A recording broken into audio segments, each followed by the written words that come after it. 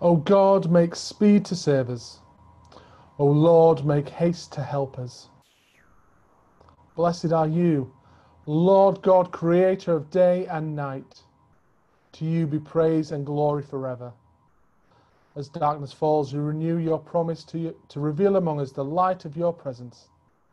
By the light of Christ, your living word, dispel the darkness of our hearts that we may walk as children of light and sing your praise throughout the world.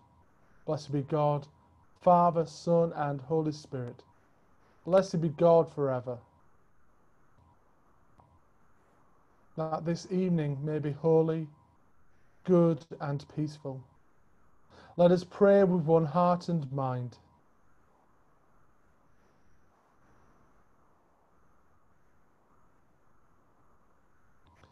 As our evening prayer rises before you, O God, so may your Spirit come down upon us to cleanse our hearts and set us free, to sing your praise forever and ever. Amen. Psalm 118. I will give thanks to you, for you have become my salvation. Oh, give thanks to the Lord, for he is good. His mercy endures forever. Let Israel now proclaim, his mercy endures forever. Let the house of Aaron now proclaim, his mercy endures forever. Let those who fear the Lord proclaim, his mercy endures forever. In my constraint I called to the Lord. The Lord answered me and set me free.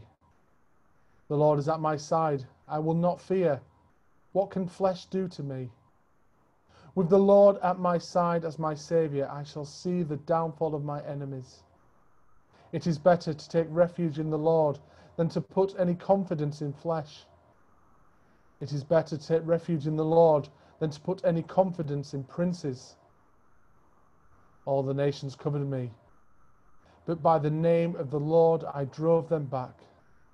They hemmed me in on every side, but by the name of the Lord I drove them back. They swarmed about me like bees. They blazed like fire among the thorns, but by the name of the Lord I drove them back. Surely I was thrust to the brink, but the Lord came to my help. The Lord is my strength and my song, and he has become my salvation. Joyful shouts of salvation sound from the tents of the righteous. The right hand of the Lord does mighty deeds. The right hand of the Lord raises up. The right hand of the Lord does mighty deeds. I shall not die, but live, and declare the works of the Lord. The Lord has punished me sorely, but he has not given me over to death. Open to me the gates of righteousness, that I may enter and give thanks to the Lord. This is the gate of the Lord. The righteous shall enter through it. I will give thanks to you, for you have answered me, and have become my salvation. The stone which the builders rejected has become the chief cornerstone. This is the Lord's doing, and it is marvelous in our eyes. This is the day that the Lord has made. We will rejoice and be glad in it. Come, O Lord, and save us, we pray. Come, Lord, send us now prosperity. Blessed is he who comes in the name of the Lord. We bless you from the house of the Lord. The Lord is God. He has given us light. Link the pilgrims with cords right to the horns of the altar. You are my God, and I will thank you. You are my God, and I will exalt you. Oh, give thanks to the Lord, for he is good. His mercy endures forever. I will give thanks to you, for you have become my salvation. Glory to the Father, and to the Son, and to the Holy Spirit, as it was in the beginning, is now, and shall be forever. Amen. Saving God, open the gates of righteousness, that your pilgrim people may enter and be built into a living temple on the cornerstone of our salvation, Jesus Christ our Lord. Amen.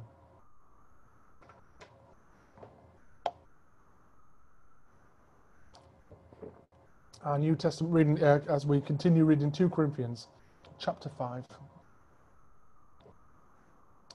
For instance, we know that when these bodies of ours are taken down like tents and folded away, they will be replaced by resurrection bodies in heaven.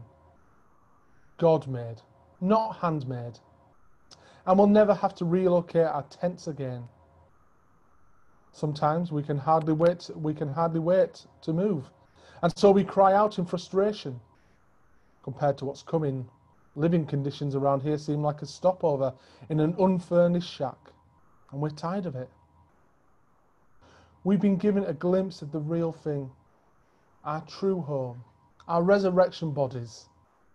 The Spirit of God whets our appetite by giving us a taste of what's ahead. He puts a little of heaven in our hearts so that we'll never settle for less. That's why we live with such good cheer. You won't see us drooping our heads or dragging our feet. Cramped conditions here don't get us down. They only remind us of the spacious living conditions ahead. It's what we trust in, but don't yet see, that keeps us going. Do you suppose a few ruts in the road or rocks in the path are going to stop us? When the time comes, we'll be plenty ready to exchange exile for homecoming. But neither exile nor homecoming is the main thing. Cheerfully pleasing God is the main thing. And that's what we aim to do, regardless of our condition. Sooner or later, we'll all have to face God, regardless of our conditions. We will appear before Christ and take what's coming to us as a result of our actions, either good or bad. That's keeping us vigilant. You can't be sure. It's no light thing to know that we'll all one day stand in that place of judgment. That's why we work urgently with everyone we meet to get them ready to face God. God alone knows how well we do this. But I hope you realise how much and deeply we care. We're not saying this to make ourselves look good to you. We just thought it would make you feel good, proud even, that we're on your side and not just nice to your faces, as so many people are. If I acted crazy, I did it for God. If I acted over serious, I did it for you. Christ's love has moved me to such extremes. His love has the first and last word in everything we do.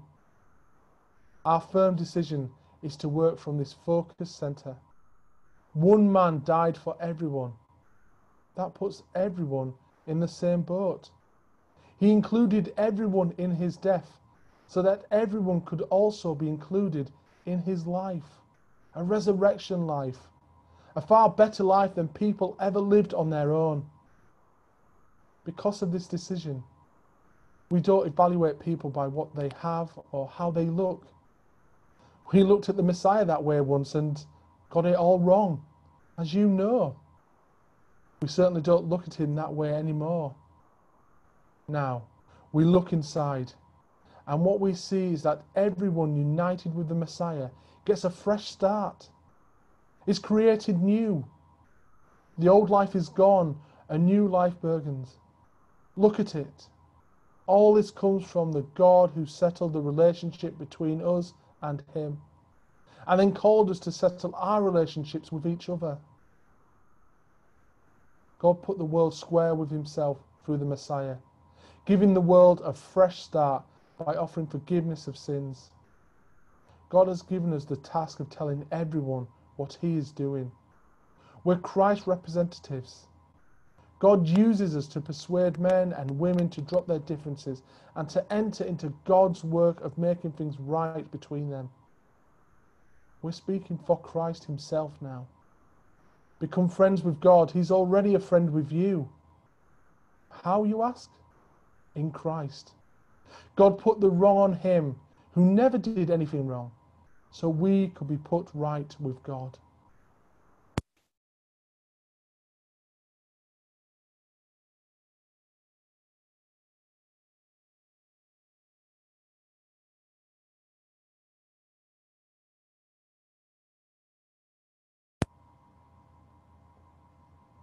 Your salvation is near to those who fear you, that glory may dwell in our land.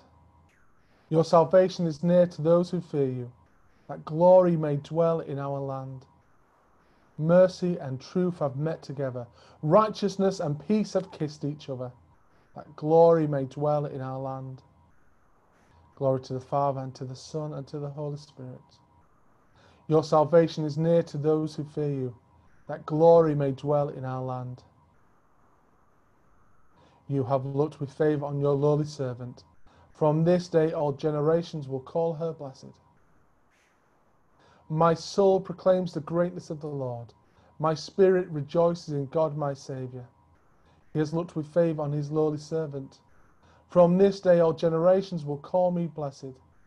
The Almighty has done great things for me, and holy is his name. He has mercy on those who fear him, from generation to generation.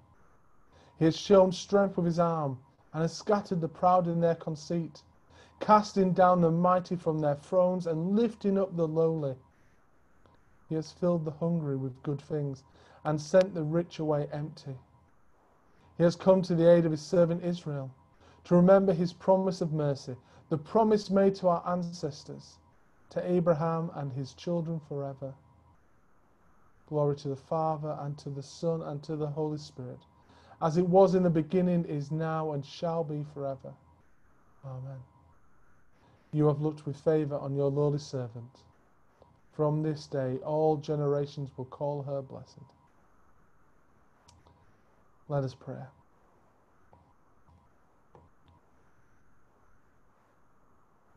Heavenly Father, we thank you for all that Alan is doing at this church. All that he is doing in your name, to spread your word and your good news to all people, to care for all the people of this church. Lord, it's a tiring task to give so much of yourself for others.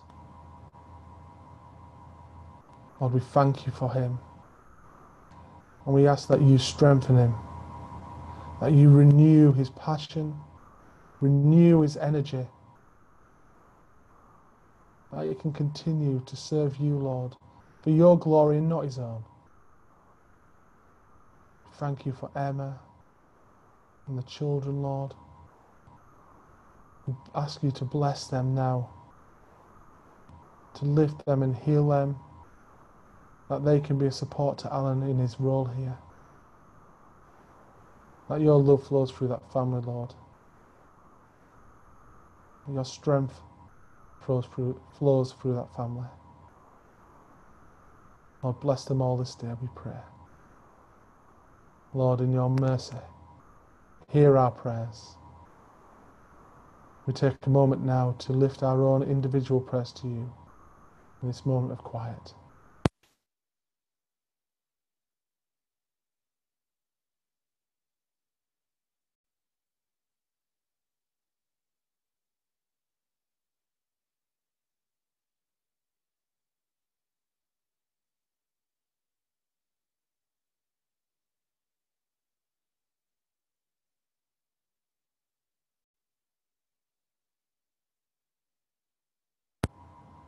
Lord, in your mercy, hear our prayers.